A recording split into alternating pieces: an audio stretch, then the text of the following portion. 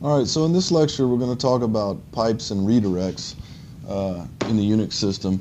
And this is really where the first time we kind of start to do things that are interesting, such that we can take some of these commands we've been learning so far and put them together in a way that we can do something interesting or something productive, and even write kind of mini programs, if you will, in the Unix command terminal. So we've already done a little bit of redirecting, although I didn't introduce it formally. Um, so the redirect command, which is this symbol here, which you've seen me use already in some of the other lectures, you can think of it as an arrow. So in this case, we're going to list the contents of root dev and redirect it into a file test.txt.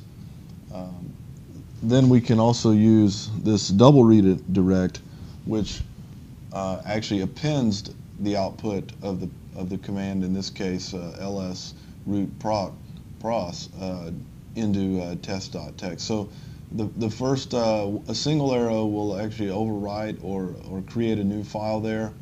The double arrow will append it to the end. And so as an example of that, and show you how it might be useful, for instance, we could list the contents of user bin and redirect that into a file we'll call ls out.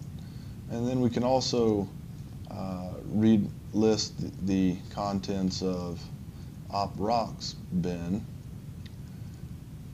and we'll redirect that, actually we'll append that to the back of ls.out. So now we have a file, ls.out, and we can look at it with, say, ls ls.out. And here is the output of those two things. We concatenated them together, and maybe we want to use this to search for something, say new plot. There's one. I guess that's the only time it appeared. So that's a way that we can use the redirect.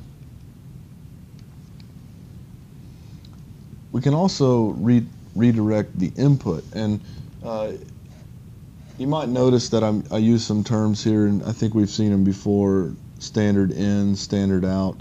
Standard in is generally what's input into the keyboard, and standard out is what is output to the screen. There's also a standard error, which is also output to the screen. And the next slide will talk about those in a little more detail.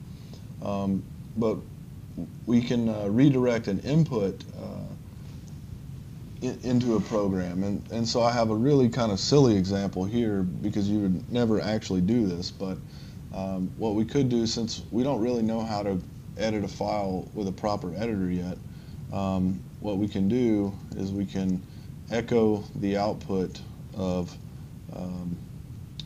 say, print hello world,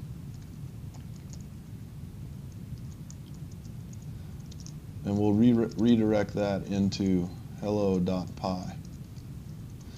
So now we've created this file hello.py, and we can view it with head. Okay, so it's a little mini Python file that just prints hello world. And of course we can run Python. We can call a file as an argument, so we can just say python hello.py. But Python isn't interactive. In other words, we could open up Python and type print hello world, and we would get the same output. So we can actually use this kind of redirect to the input. So we get the same output. So not that interesting a use of redirecting the input, but we don't know enough yet to come up with anything more clever. So we'll probably do something more interesting with redirecting the input later on in the course. So as I begin to talk about there are three standard I/O file stream descriptors Standard in is also the known as the zero input descriptor, and I can also say that another thing about this is that the 0 and the 1 are hardly ever used. So in other words, even though standard out, which writes to the screen unless you redefine it, we can actually access it with just redirecting it like this. So these two things are equivalent to one another. So therefore, it's hardly ever used, and that's why it's not that interesting. However, standard error is its location is 2, and in this case, we can use it to do interesting things or to help us out. For instance, if we type this command, find, what this would do is find. I know we haven't introduced find, but find, it's going to search the entire root directory structure for the name ls, and what you'll see when we do that is you're going to get a lot of permissions and denied errors because you don't have the proper permission to look in a lot of these folders that it's going to search, and so you get a tremendous amount of kind of nonsense errors that you don't care about.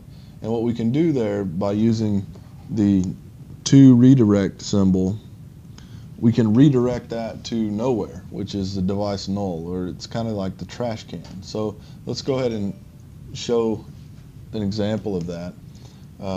If we go ahead and type what we have there, find, we're going to search the root directory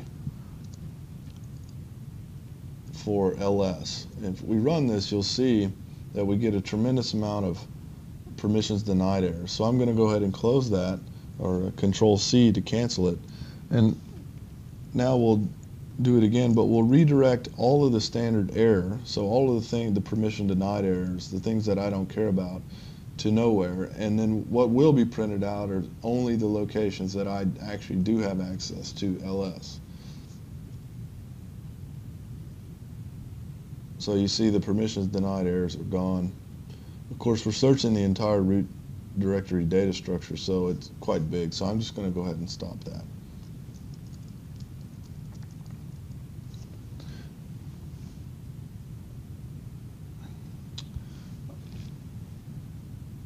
So pipes are kind of the beginning of little mini programs, if you will. And what we do with a pipe, as the name implies, is that we take the output of one command and we pipe it into another command.